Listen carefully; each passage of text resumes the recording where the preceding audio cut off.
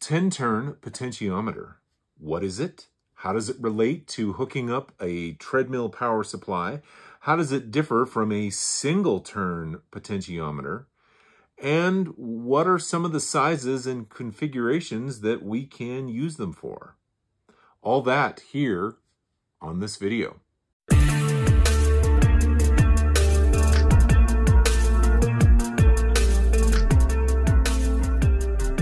Greetings, fellow DIYer, and welcome to my video. I got a question the other day that I didn't have an immediate answer for. I have a video talking about using two potentiometers, one larger potentiometer as far as the resistance that it provides, and one smaller potentiometer, so that you can have coarse and fine speed control. I had someone make a comment that they had a setup that was utilizing all three terminals for the potentiometer, and sadly, that does not easily allow you to hook up two potentiometers. When you hook up two of these together to have a fine and a coarse speed control, you do it in series. So you have an in and an out on one potentiometer, and the out on the one potentiometer goes to the in on the second potentiometer and then out. So you end up with two wires going to the power supply. But some power supplies use three, and that does not easily allow for a two potentiometer system where you have coarse and fine speed control. I can think of several treadmill type power supplies that people are using to power their shop tools that utilize all three terminals. The MC60, the MC70, the MC2000, those all utilize an H, W, and L. And with that H, W, and L setup, we don't have the two potentiometer option. So what do we do if we want to have really fine speed control? Well, in those situations, we still have an option. A 10-turn potentiometer. But before I get there, let me back up a little bit. What is a 10-turn potentiometer? And how does it compare to a one-turn potentiometer? Well, this is a one-turn potentiometer. And I use the term one very loosely because if you watch this line over here, if I turn this potentiometer, it doesn't even make a full revolution. So really it's a 3/4 turn potentiometer. What's important to know with these power supplies is that this is a variable resistor, and it is going from its max resistance to no resistance in 3/4 of a turn. And if you turn it just a little bit, you are getting a pretty significant jump in the change in resistance on this. But this is a 10-turn potentiometer. And that means that it works just as you would think it does. If I pull this knob off, and we put this knob on here, and now we begin turning it. It's going to take a minute.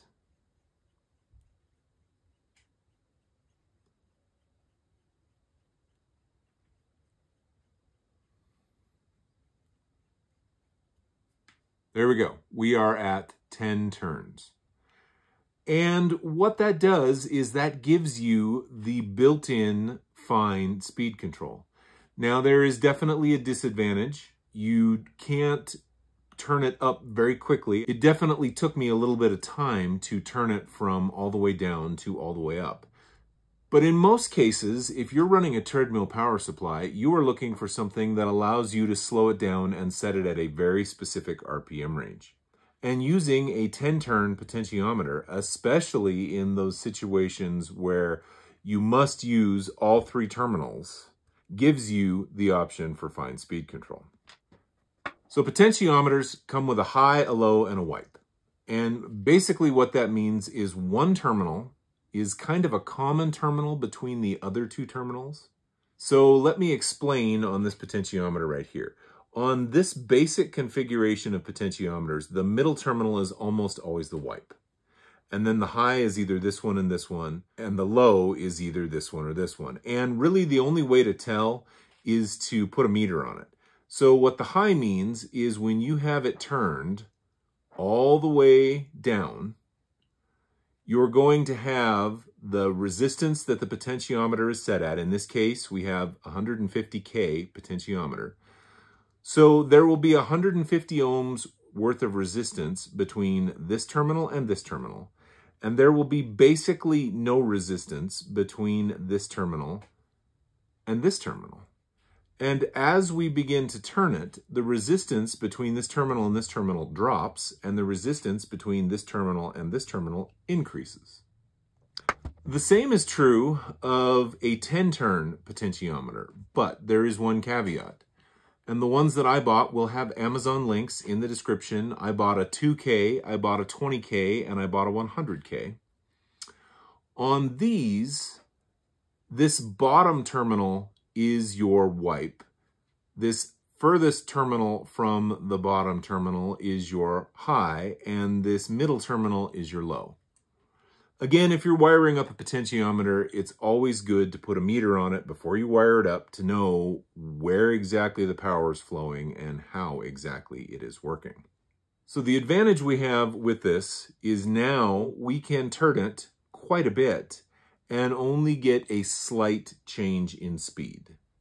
This gives you fine speed control in those situations where you must use all three terminals. The downside to a potentiometer like this is they are very limited in size choices. You can get a single turn potentiometer in just about any size you could want. For most of the power supplies that I'm setting up, I want something that is in the 120K to 150K range. This 10-turn potentiometer does not cheaply come in that many sizes. The highest ohmage one that I could find that was not absurdly expensive was 100 kilo ohms. And depending on the power supply that you're setting up, that may or may not work for you. My bandsaw, I've installed one of these 100 kilo ohm 10-turn potentiometers because I wanted fine adjustment and I only wanted a single knob. In the case of that particular potentiometer, I had a max speed that I wanted to set. I did not want the bandsaw turning any faster than it had from the factory. So that meant putting a roughly 40 kilo ohm resistor in series with this. And what that does is allows me to turn this from all the way off to full speed without going any faster than the max speed on my bandsaw. Now that involved doing some measurements. I used an optical RPM meter to measure how fast the wheel that the blade rides on was turning. And then I was able to do some math to get the feet per minute calculation that bandsaws are rated in. I then used the technique where you find the min, you find the max, and then you can adjust the ohmage to perfectly tailor your needs. And again, what I needed was something right around the 140K range.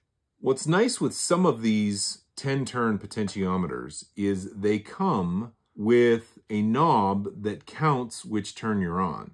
So you would have 1 through 10 in this little window, and then you have the numbers around the outside. And as I turn it, these numbers change. So you can look at the numbers and know where you are in the turn. That's super important because on a single turn potentiometer, you can put a start line and a finish line, and then you know where between those two lines you are at based on one single line on the knob. But on a 10-turn potentiometer, because it goes around 10 times, you don't know if you're on turn 1 or turn 8. So getting one that comes with a knob that has this little counter window is a nice thing to have and something that I recommend. So what do you do if you have set up the typical power supply that I've shown in a bunch of my videos, and you need a 140 kilo ohm potentiometer or a 120 kilo ohm potentiometer, and you don't want to just put a resistor in series? Because like I said, putting a resistor in series limits your top speed. What if you need to occasionally have max speed? Well, with this guy, you can do the opposite of what I did with my other power supplies with a coarse and fine speed control. Let's say I needed 120 kiloohms. I can get a 20 kiloohm potentiometer. I have this 100 kiloohm potentiometer, and you wire the two in series. And in doing so, the 100 kiloohm is your fine feed, and the 20 kiloohm is now your coarse speed. It's kind of ironic since the 20 kiloohm is usually my fine speed control. But it just shows that you're going to have to be turning the knobs quite a bit more to adjust that speed. But the advantage is you can more finely tune it in. So now that we've gone over what this is and what it does, like I said, it's pretty simple. 10 turns to go from full resistance to no resistance, or no resistance to full resistance, depending on which terminal you are using. How does it affect a power supply that uses all three terminals? Well, let me show you with an MC60.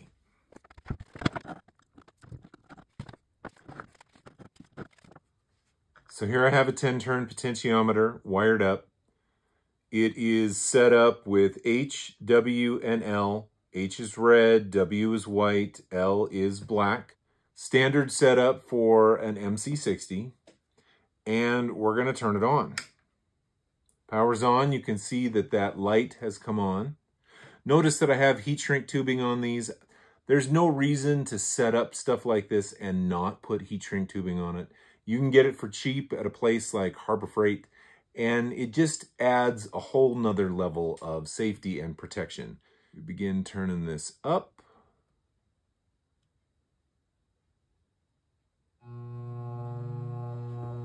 And the motor comes on. Now, what I want to point out is how slowly that is actually moving. Normally, when you turn on an MC60, when it finally comes on, it's coming on at a pretty good clip.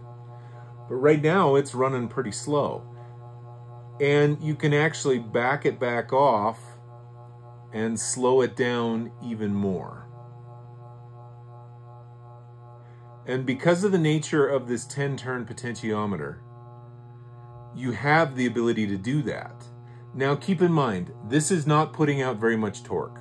So if you put a load on that, it is probably not going to spin. It's probably going to take a little more to get it going. But the potential is there with the 10-turn potentiometer to get it to slower speeds. Speed her back up. And because it takes a fair amount of a turn, you can get that speed exactly where you want it, especially if you have a digital RPM meter hooked up to your system. So if you're using a power supply that requires all three wires, I recommend a 10-turn potentiometer. It will give you the fine speed control you may be looking for. If you like what you've seen, please click like. If you'd like to see more, please subscribe. Thanks for watching.